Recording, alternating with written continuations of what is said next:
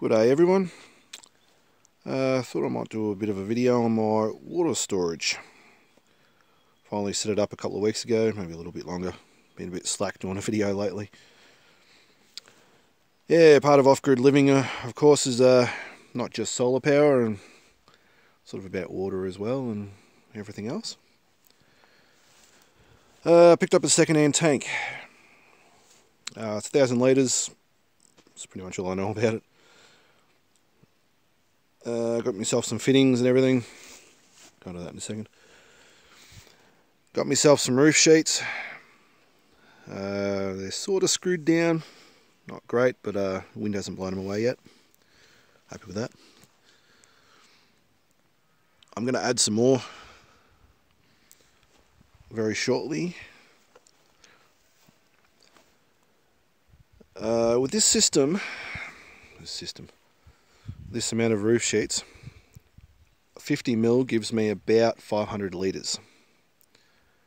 It's not very many, just a couple slapped together with a couple of screws really, it's nothing. But everything, roof sheets and this little rail thing here, I got that all for nothing, so it doesn't faze me too much. That only cost me absolutely bugger all, so I'm not really phased with that either. It's more the fittings and everything else that costs money.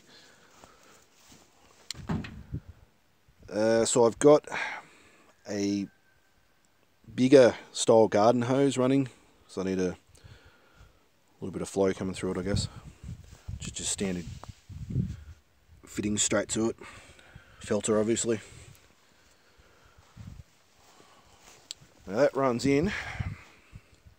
I'll just pause this for a sec. Alright, so that runs in underneath my annex here.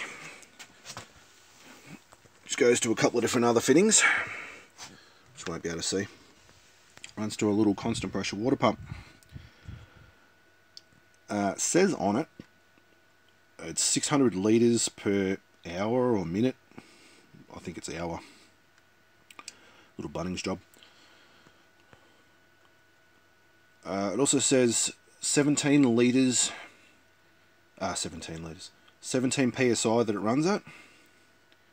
I'm not sure, I haven't got any gauges or anything to test that, but all I know is it works really well and I'm very happy with it.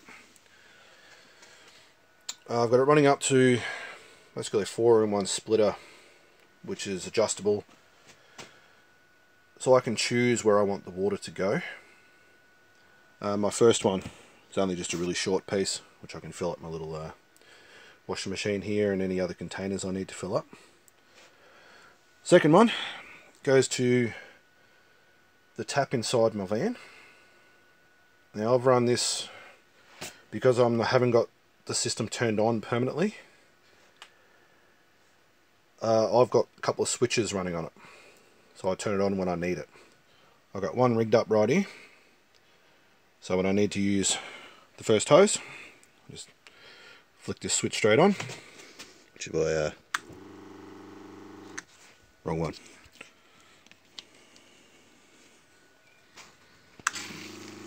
Water. Second one, the switch is inside, so when I need to use water in the sink, I just turn that switch on inside and use what I need to, and when I need to stop using, I'll just turn the switch off. Just a little 12-volt unit. Runs from my little 12-volt converter. Drags about 3.3 amps at 12 volt, this little pump, which is pretty good power-wise, so I'm happy with that. Yeah, everything's cost me bugger all. Most of it's Bunnings fittings, so they're all pretty cheap at Bunnings, as we all know.